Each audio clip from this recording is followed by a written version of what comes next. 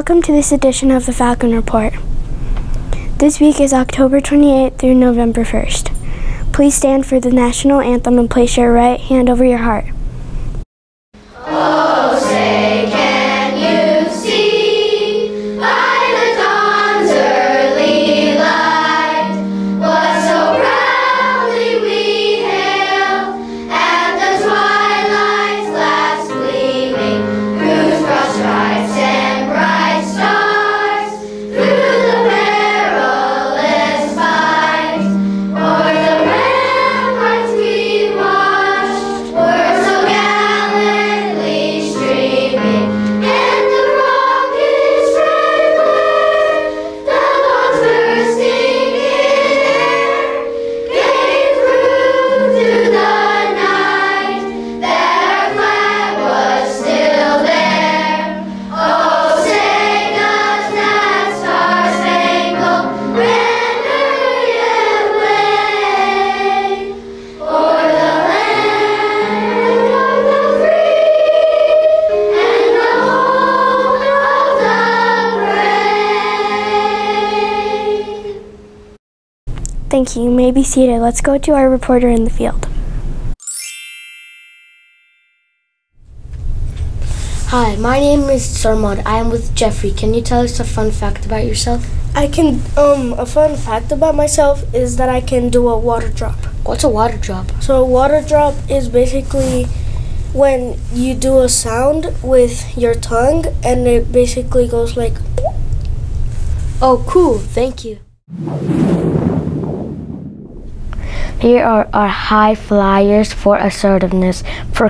In kindergarten, Bella and Emmy. In first grade, Sam and Beckett. In second grade, Adria and Donovan and Haley. In third grade, Quinn and JC. In fourth grade, David and Trinidad. In fifth grade, Manuela and Bryn. Way to go, high flyers. We currently have 29,176 care cards. Our goal is 30,000. Keep up the good work, Falcons. Hi Falcons! Remember, we're learning about being resilient in our Thrive Time lessons right now. One thing that can help us build our resilience is to use positive self-talk. That's when we coach ourselves, just like a coach for your soccer team or Coach Emily might encourage you to keep going when things are hard or you're trying something new. We can coach ourselves through hard things too. We can say things like, I'm still learning this and I can keep going. We can say things like, mistakes help me know where I need to grow. We can say things like, you can do this. You've done hard things before. All of those are ways that we can talk to ourselves to build our resilience.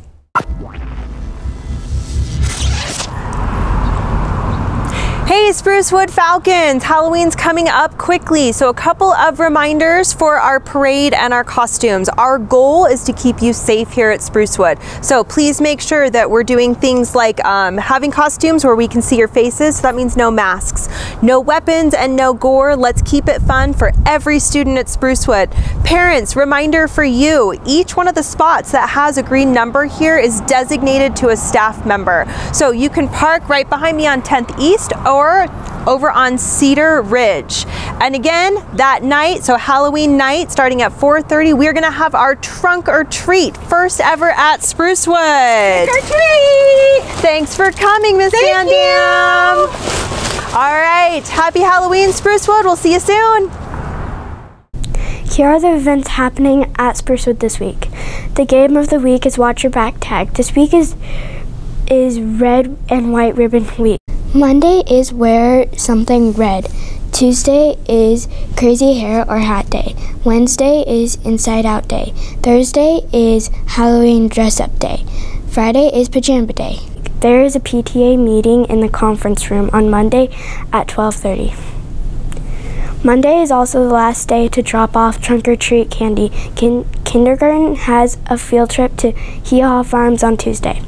Thursday is the trunk or treat in the upper parking lot from 4:30 to 5:30. We have our masked singer assembly in the gym at 9:30 on Friday. Have a great week, Falcons. Thanks for watching the Falcon.